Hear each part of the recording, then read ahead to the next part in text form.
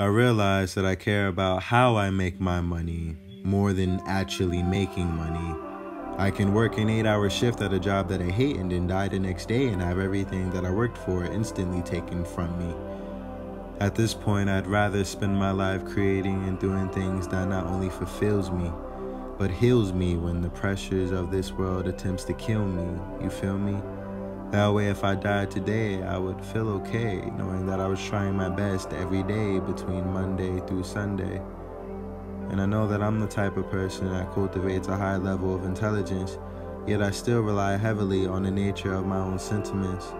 Therefore, as I attempt to implement habits that are for my own benefit, I plan to live my life doing the things that I deem to be the most relevant.